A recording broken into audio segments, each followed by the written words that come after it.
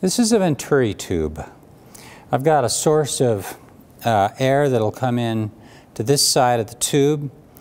It'll pass through this region where the tube is wide, and then here where the tube is quite narrow, and then back to wide again.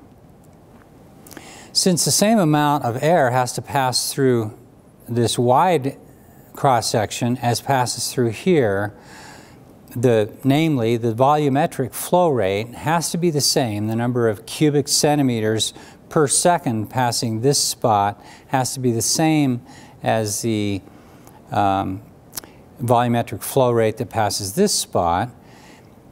And because this spot has a smaller cross-sectional area, the air has to flow faster here. So we've got a high velocity region here, a low velocity region here. But Bernoulli's principle says that the higher the velocity, the lower the pressure.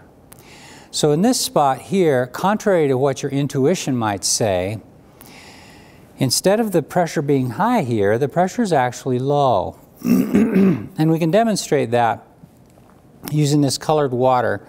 I've filled the bottom of these this U-shaped glass tubing with water that has a little bit of food coloring added to it. What you'll see is when we turn on the air, this column of water in the middle will rise because the pressure here is lower and essentially acts as a suction for the water. So this one will rise higher than either the other two.